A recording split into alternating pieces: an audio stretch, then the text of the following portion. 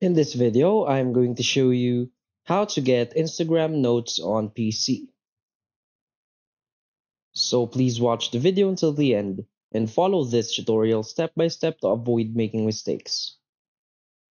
So let's get started. So the first thing you want to do is head over to instagram.com on your web browser.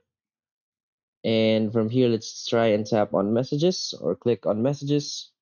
And as you can see, there is no notes feature right here. So what we want to do is to switch to the mobile version.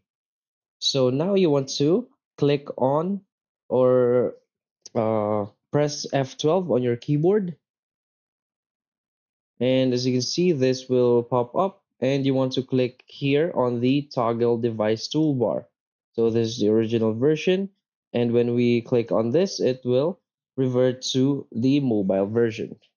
Now from here, let's just click here on dimensions. So you want to choose any iPhone right here. Now click on refresh. So don't forget to refresh the page. And now when we click on messages right here, we can now use the notes feature. So that's it. So if you find this video helpful, please hit like and subscribe. Thanks.